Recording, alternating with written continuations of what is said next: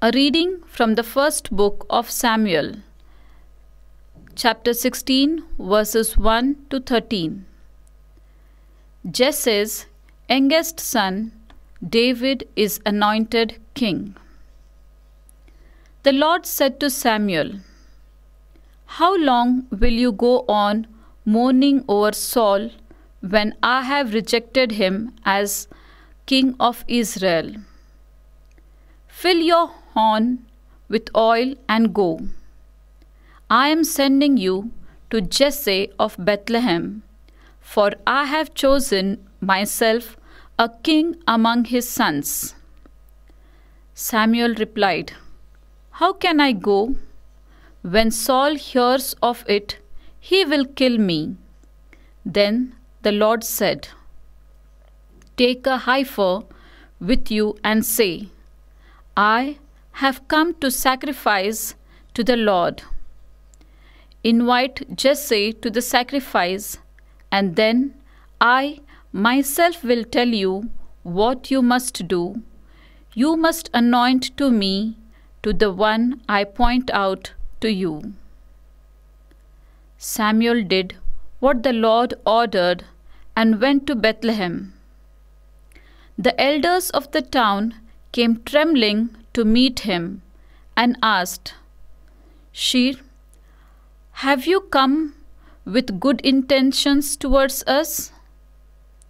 "Yes," he replied, "I have come to sacrifice to the Lord.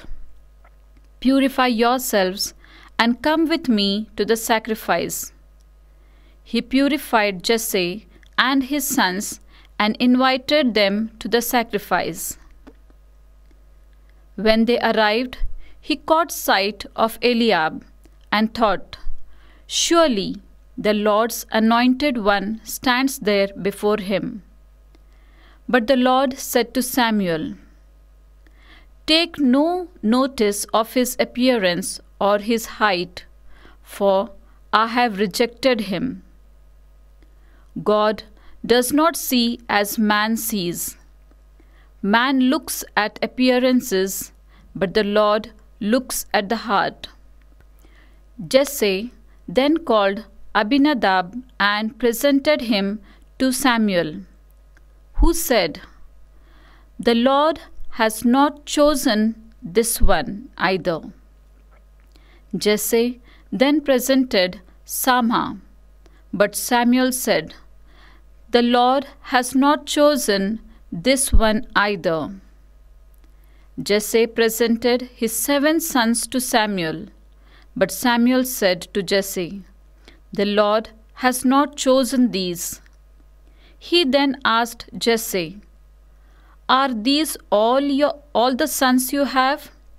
He answered, "There is still one left, the youngest. He is out looking after the sheep." Then Samuel said to Jesse, "Send for him. We will not sit down to eat until he comes." Jesse had him sent for, a boy of fresh complexion, with fine eyes and pleasant bearing.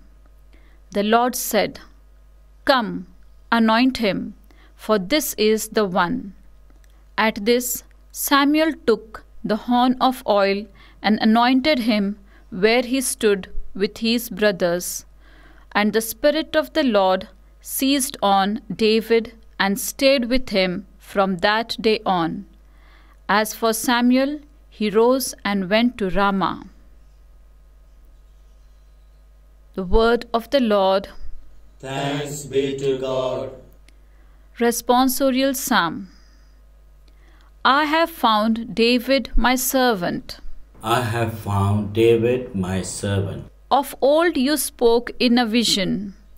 To your friends, the prophets, you said, "I have set the crown on a warrior. I have exalted one chosen from the people." Response. I have found David my servant.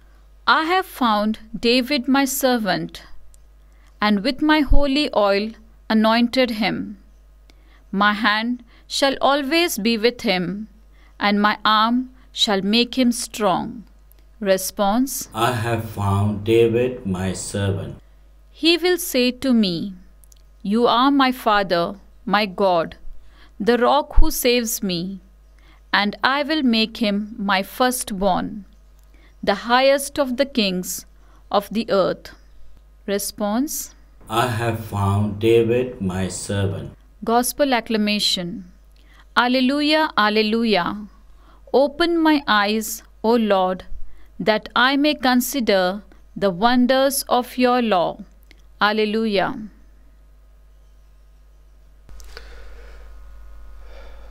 The Lord be with you. And with your spirit. A reading from the Holy Gospel according to Mark. Glory to you, O Lord. Chapter 2, verses 23 to 28. One Sabbath day, Jesus happened to be taking a walk through the cornfields, and his disciples began to pick ears of corn, and they went along. And the Pharisees said to him, Look, why are they doing something on the Sabbath day that is forbidden? And he replied, Did you never read what David did in his time of need when he and his followers were hungry? How he went into the house of God when Abiathar was high priest, and ate the loaves of offering which only the priests are allowed to eat, and how he also gave some to the men with him. And he said to them, The Sabbath was made for man, not man for the Sabbath. The Son of Man is master even of the Sabbath. The Gospel of the Lord. Praise to you, Lord Jesus Christ. My dear brothers and sisters, the readings of today invites us to see from the perspective of the Lord. And how can we see from the perspective of the Lord?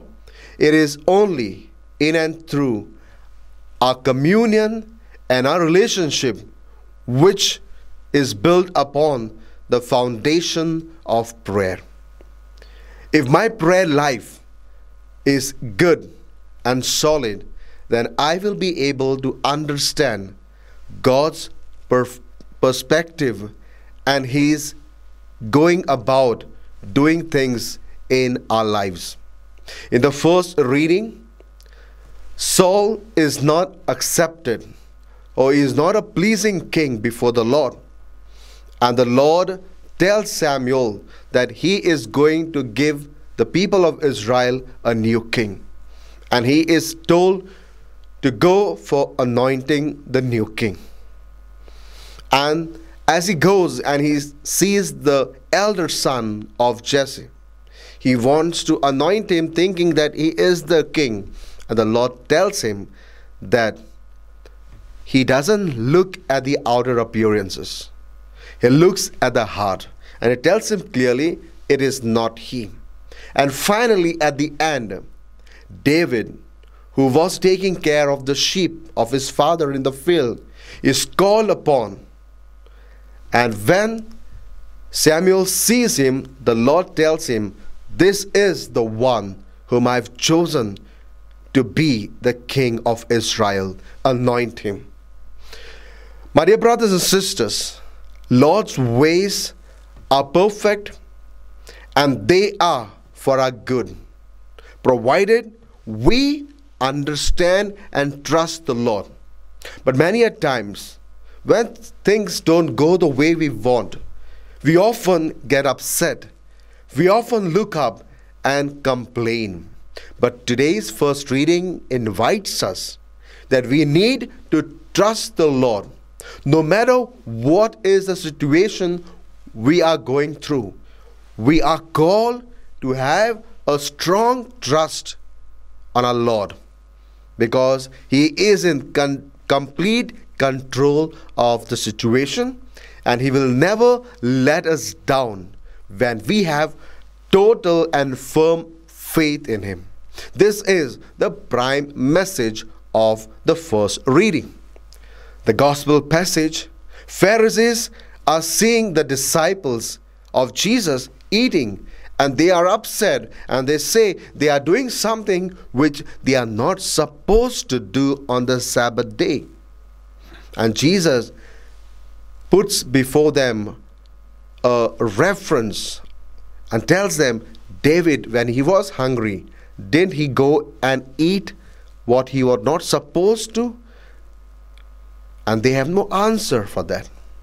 And he tells the Pharisees that the Sabbath was made for man and not man for the Sabbath.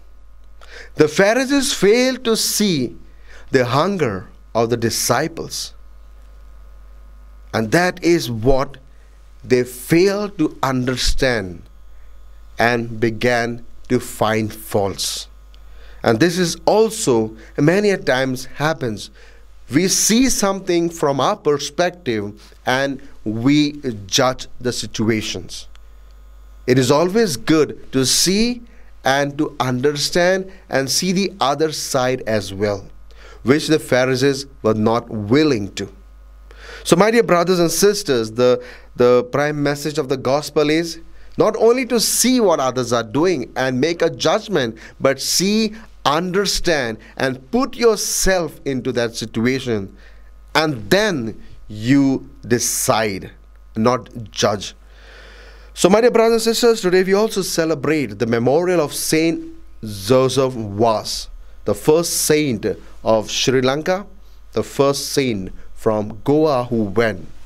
Apart from his life, on his deathbed, a people gathered around him, and the beautiful advice that he gave to them was, live your lives according to God's inspiration.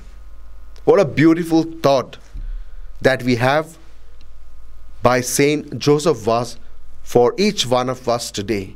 He invites us and he wants us that we live our life according to the inspiration of God.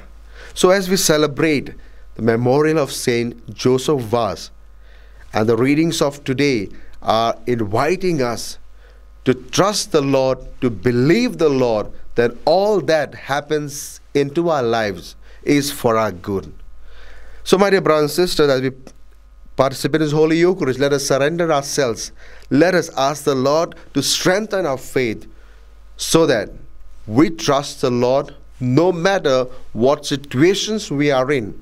Whether we are joyful, we are sad, let us always have firm faith on our Lord and always live our lives according to God's inspiration.